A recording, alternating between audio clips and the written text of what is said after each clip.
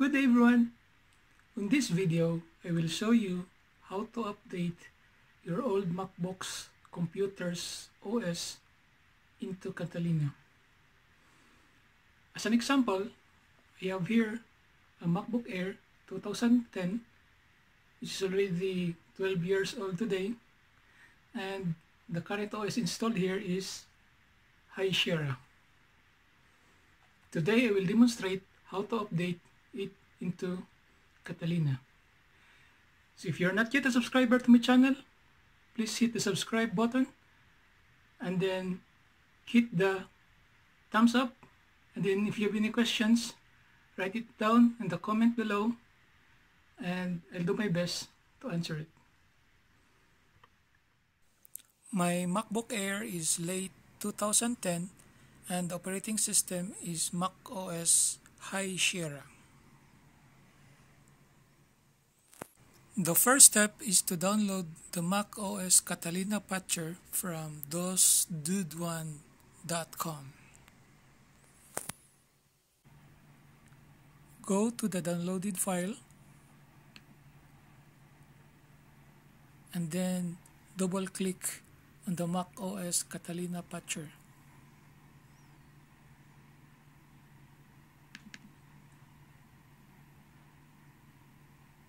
It will then verify the file, and it depends upon how fast is your computer. It may take few seconds to few minutes to verify. And then a security message will appear if your system is old, and then just click OK. Next is go to System Preferences and then select Security and Privacy and click Open anyway, and your patcher will be open. On the pop-up screen, click Open to open your macOS Catalina patcher.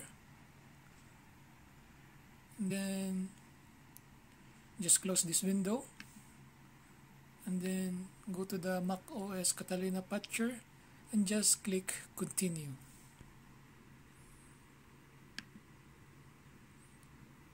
And then from the contributor screen, just also click Continue.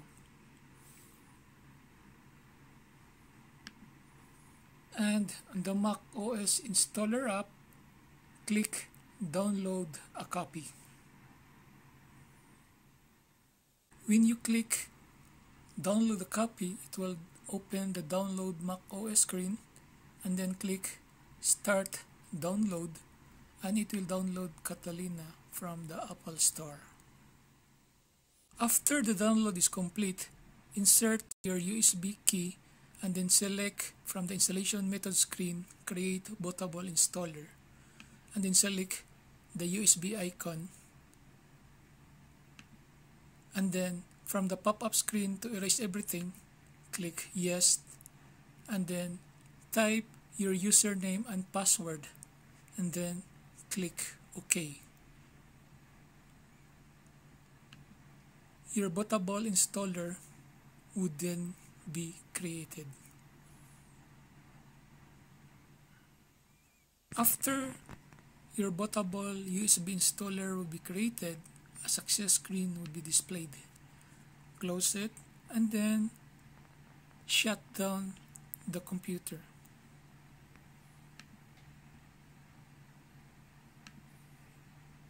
Click Shut Down and the computer would be turned off. Press the power button to turn on your computer, and then press the Option key to choose where to boot. Select the one with the Catalina icon and then continue.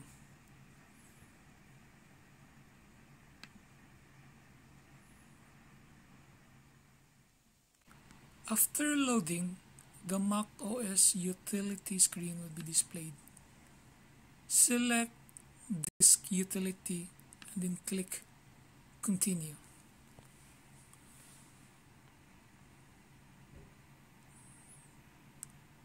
Select your HDD and then we will format it and then install Catalina on it.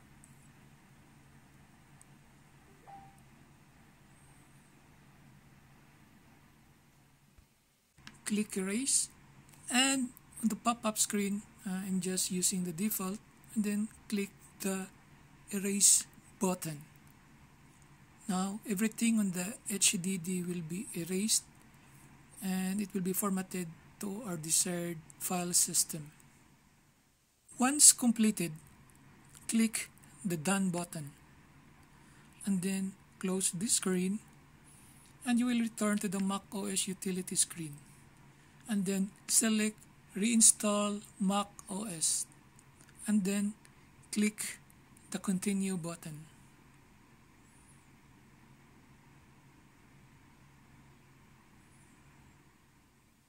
And then the macOS Catalina screen will be displayed, and then click Continue.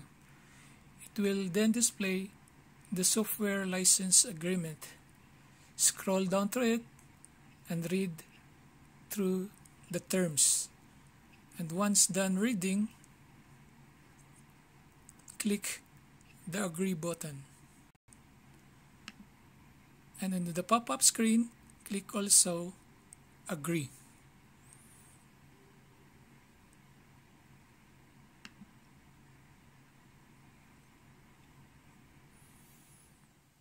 And on this screen, let's select the drive that we have just formatted.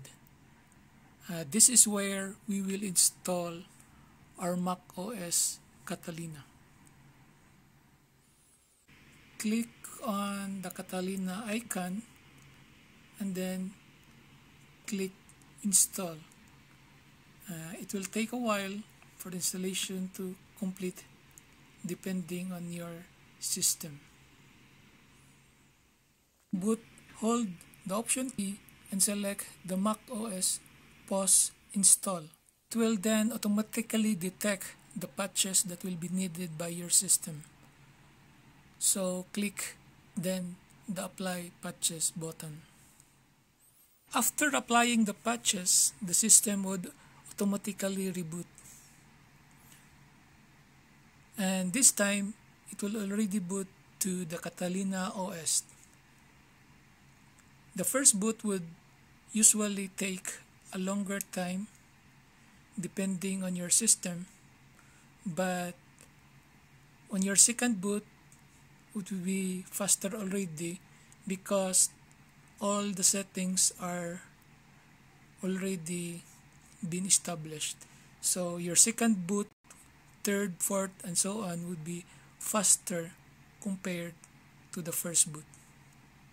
So just be patient and wait for it to complete.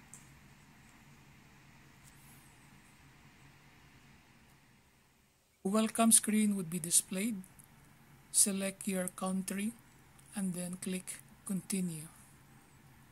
Select the keyboard layout and then click Continue.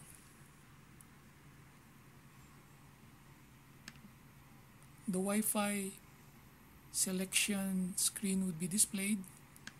Click your Wi-Fi network and then type your password in the password field.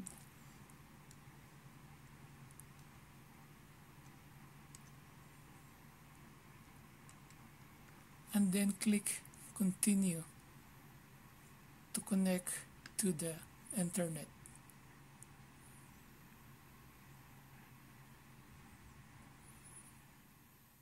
The data and privacy screen, click Continue.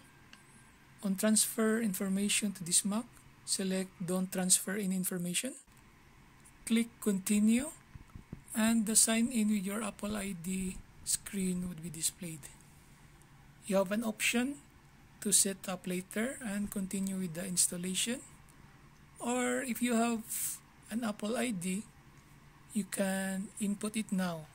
So in my case, I will input my Apple ID.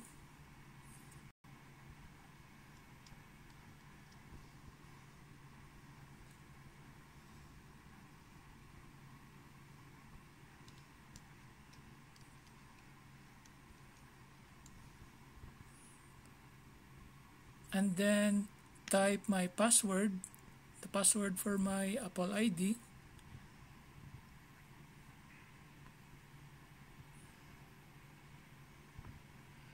And then click continue.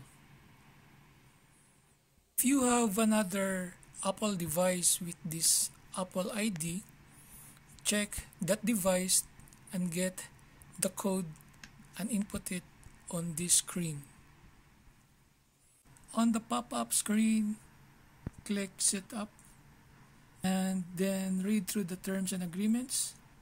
Click on the Agree and then click also on the pop-up Agree, and then create a computer account for this computer. After completing the setup for your Mac, the patch updater screen will be displayed. Click the install button and then type the password that you have just created for this account on this computer and then click OK.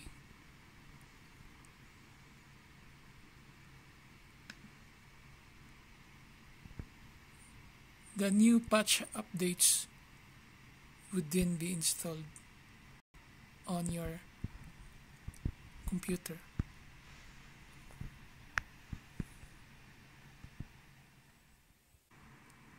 After the updates are completed, click the restart button. Your computer would then reboot so that the newly installed patch would take effect. The rebooting process would take around few minutes to complete, but it would be faster compared to the first boot that we have a while ago. So have a little patience for a while and then just wait.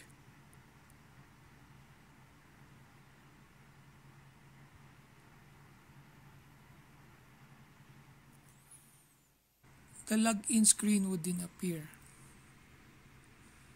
The user account that you have just created would be displayed, and then type the password of the account that you have created and then click continue.